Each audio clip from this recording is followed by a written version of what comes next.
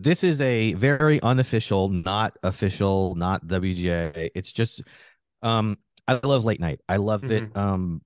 in a way that might be fanatical. Not everyone, even who writes late night, is like all I want to ever do is late night. And I'd Hmm. like to do other things, but I love late night television. I believe Hmm. in it as an art form and the people who do it. And I wanted to provide a way to one, respond to the studio's PR, because eventually they will hire a PR firm and they're going to try to pull some stuff, and there need to be late night writers who are very good at pointing that out. Hmm. I want to keep morale up among people while we're out on the picket lines and try to give them something funny.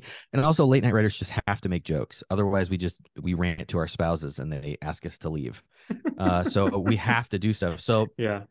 we've created this show. It comes out once a week. It's going to come out on Thursdays. And it is essentially there's writers from at least 6 shows, and there's crew from several other late night shows who volunteered their services. We've got editors volunteering and directors and sound people and graphics people from all these different shows.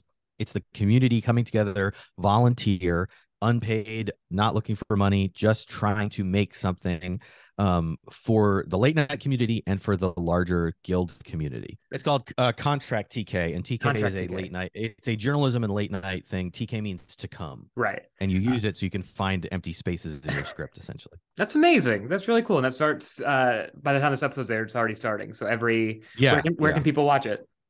So you can go to YouTube's Contract TK on YouTube. You can search for it, and by the time you've heard this, we should hopefully have an Instagram and TikTok and Twitter, have our social media accounts up and be good to go. That I'm not great at social media, so I'm getting some help on that.